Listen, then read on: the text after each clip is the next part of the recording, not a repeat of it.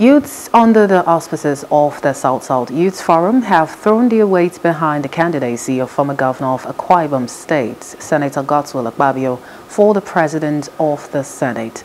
This call was made in Abuja by the coalition of South-South youths, elders and stakeholders from the region who argued that Senator Akpabio possesses all the credentials to occupy the number 3 position. The group also harped on his loyalty to the party, the APC, as well as the magnanimity of stepping down for the president-elect in the primaries, which paved the way for his victory.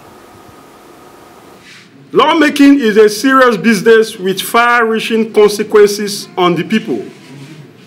This is the reason we are calling on the All Progressives Congress,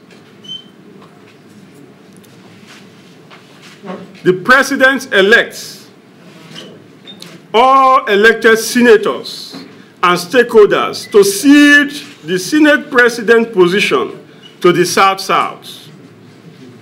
We are also calling on our dear President-elect, His Excellency Asiwaju Bola Ahmed Tinubu, and other stakeholders to look in the direction of His Excellency Senator Godswill Akpabio.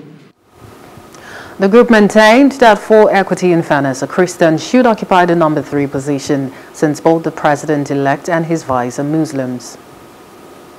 We are certain that the successful implementation of these projects will re-engineer the people's confidence in the federal government's ability, resolve, and political will to clean up impacted communities of the Niger Delta, even as we strongly believe that granting licenses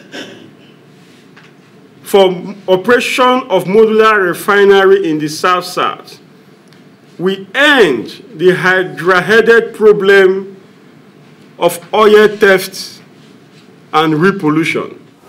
Hello, hope you enjoyed the news. Please do subscribe to our YouTube channel and don't forget to hit the notification button so you get notified about fresh news updates.